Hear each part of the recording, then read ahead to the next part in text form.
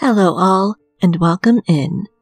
We're so glad you've joined us for another edition of the Book Nerd Diaries. Life can be rough sometimes, so please, pull up a chair here in the library and relax for a while as we dive deep into the latest books we've crossed off our endless to-read list. Please be warned that spoilers lie ahead and some content might not be suitable for all listeners, so please go check out the show notes for content warnings regarding today's book and discussion before moving ahead with the episode. Ready? Then let's get our book nerd on.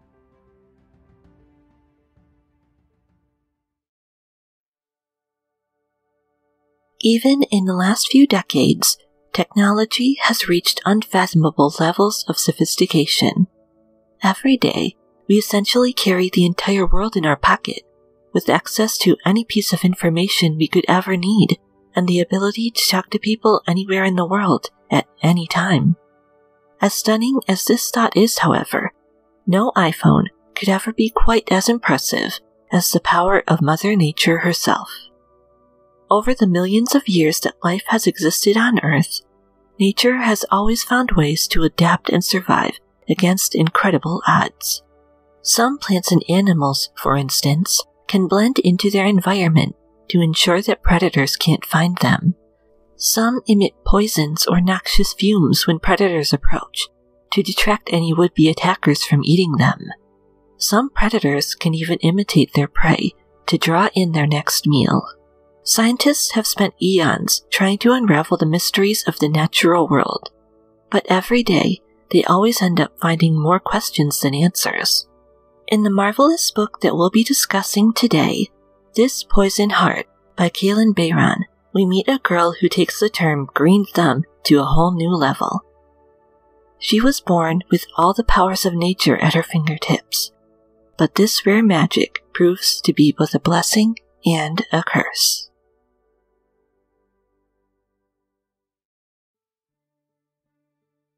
As our book opens, a man named Mr. Hughes makes his weekly pilgrimage to his favorite flower shop. Like clockwork, he orders a dozen white roses every Sunday to lovingly place on his late wife's grave. The owner of the shop is clearly very sorry to inform him that this week their shipment of roses is late, but that she might be able to help him find something else in the meantime. The shop owner's daughter, who is nearby, can't help but feel devastated for the poor man and desperately wishes to help him. She sees that there is a single white rose shoot left and instantly takes it to the back. Focusing on her ability to make plants grow, she makes the seedling sprout into 6 new blooms and presents them to the incredibly grateful Mr. Hughes, who promises them a peach cobbler as repayment. Once the man leaves the shop, the girl's mother thanks her for her kindness and advises her not to overdo her magic, which may seriously harm her. She also assures her daughter that the shop will be alright and that she should use her summer vacation to relax. Briseis, her daughter, and our protagonist obliges and heads to their apartment. She goes to her room, which is strewn with potted plants that all reach out to greet her, and opens her laptop. She had signed up for a summer school class on botany, which she had hoped would help her better understand her powers, and is eager to find the results of her application. When Brise checks her email, she is deeply upset to find that she had not been accepted after all. Needing to blow off some steam, Brise heads back to the flower shop. She tells her parents, Mom and Mo, that she will be at the park. Mom and Mo know that the park is a difficult place for her due to the abundant plant life that reaches out for her wherever she passes, but they reluctantly agree, and their daughter sets off. At the park, Brise goes to check on an experiment that she had secretly been working on, a severely poisonous water hemlock plant that she'd been growing. Seeing that it has matured, she digs it up and puts it in a bag to take it home and study it. As she is running an experiment back in her room, Mo enters and causes Brise to accidentally cut herself. Such an injury from such a notorious poisonous plant should have killed her instantly. Strangely enough, she is shocked to find that she has not been affected at all, which tells her that there may be more to her powers than she'd realized. Not knowing where else to turn, she calls her former best friend Gabby, but Gabby merely tells her to stop being so weird about plants. The next morning, Brise wakes to find her parents discussing the increased price of rent for their apartment and business. They are having an incredibly hard time making ends meet as it is, but the cost of living has become almost untenable. They will need to figure out how to make things work, but for now, they decide to ease the tension and grab some bagels from their favorite bagel shop for breakfast. On the way, a couple of trees start leaning towards Brise as she passes by, which causes her to almost want to turn around. Thankfully, she can get it to stop, and they get their bagels without incident. Not long after this event, however, Mom gets a phone call that will change everything. Mom and Mo had adopted Brise when she was just a baby, and are all the family that she'd ever known. Brise had never communicated with her birth mother, and so she is shocked to find that her biological aunt had left her an estate in her will, including a huge old house in the country. It seems so strange that her biological family would want to reach out to her now after all this time, but such an opportunity seems to be just the change they need. Brise talks it through with Mom and Mo, and the three ultimately decide to give the house a chance. They drive out to the small, seemingly friendly town of Rhinebeck to check it out, and find a sprawling Victorian manor covered with vines. As they go inside and explore, Brise is even more fascinated to find that one of the rooms was used as an apothecary, with rows and rows of jars containing different medicinal herbs and plants inside. After all these years, could this place finally help Brise find out where her powers had come from? Just who had her birth mother been? And what other secrets could be hiding in these walls, just waiting to be discovered?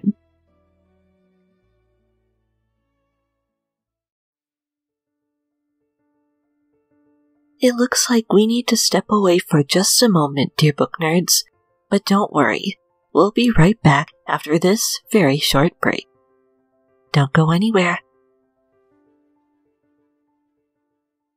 Are you an author, fellow podcaster, or small business owner looking to spread the word about your product or service? Then let us help you. We offer a number of affordable monthly advertising packages in various price ranges. So if you'd like to hear your ad here in future episodes, please head on over to our page at ko-fi.com/bndpod and click on the Shop tab to see what works best for you. Again, that's ko-fi.com/bndpod. Then click on the Shop tab. We can't wait to work with you.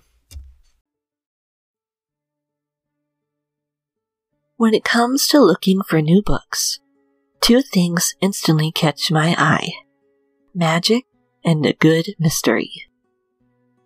I love books that bend the rules of our modern world and make you think, so any story that combines these two elements immediately goes on my list. With the book This Poison Heart by Kalynn Bayron, that's exactly what you get in spades. In one way, it's a sort of haunted house story, sans the ghosts. Getting to live in the house her biological mother and aunt had once spent their days, she finds little pieces of their lives everywhere, giving her clues to who they were and how much her fate is tied with theirs. Even more than this are the townsfolk of Rhinebeck, who suddenly start showing up at the door. This apothecary business, it turns out, had once been a cornerstone of the community, and one that Brise is now expected to carry on. Though Rhinebeck seems like your average American small town, she soon finds that there is far more going on beneath the surface than she could have imagined. The brilliant movie Get Out is jokingly referenced more than once by name, and it happens to be a much more apt comparison than the characters might have realized. Though Brise's birth mother Celine and biological aunt Circe are both gone, she is still confronted with the specters of what they had left behind and must find a way to deal with their legacy.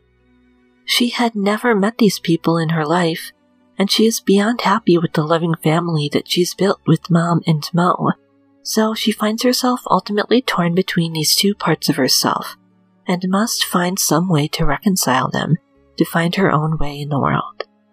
On top of this, she must also learn to deal with her powers, which makes her feel so far removed from everyone else around her.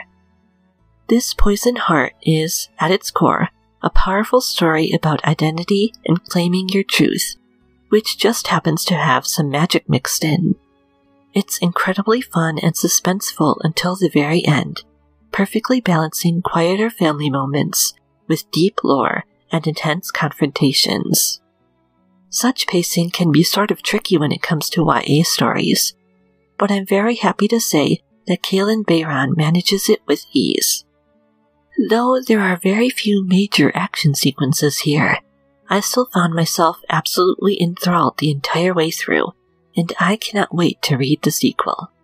If you're a fan of modern set fantasy stories, like the Raven Cycle series or the Mortal Instruments, then this Poison Heart might just be for you. It's heartwarming, scary, and beautiful all at the same time, and I promise you will not be bored. I will reiterate here, however, that some elements might not be for everyone, so please be sure to check out the content warnings in our show notes before picking up this marvelous book for yourself.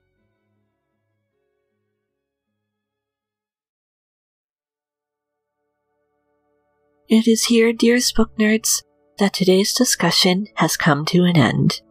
We're so glad to have shared another amazing book with you, and we truly do hope you enjoyed your visit to the library today as much as we've enjoyed having you here. Before we leave you for now, however, we have some very special thank yous to give out.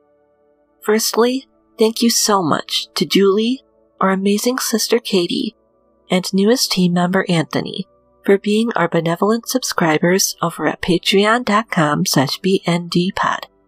This podcast helps us keep the lights on here at the library, so we truly can't do what we do without your kind monthly contributions. If you too would like to get perks like early ad-free episodes, 2 exclusive episodes a month, notes, scripts, our monthly newsletter, and a special role in our Discord server, we hope you'll join them.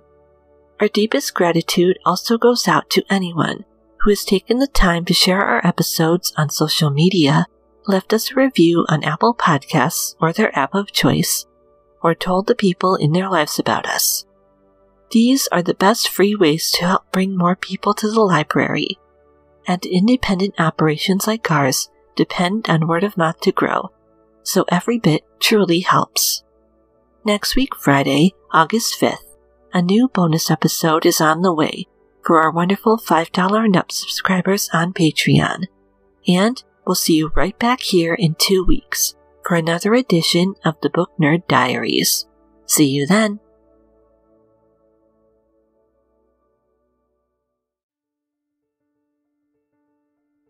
The Book Nerd Diaries is written, edited, researched, and hosted by me, Amber Wiltgen. Thank you so much to the wonderful astrofreq from Pixabay for the use of our theme song, The Grand Entrance. Any other music and sound effects you may have heard during this episode are also provided by the amazing folks of Pixabay, so please check out the show notes for full credits.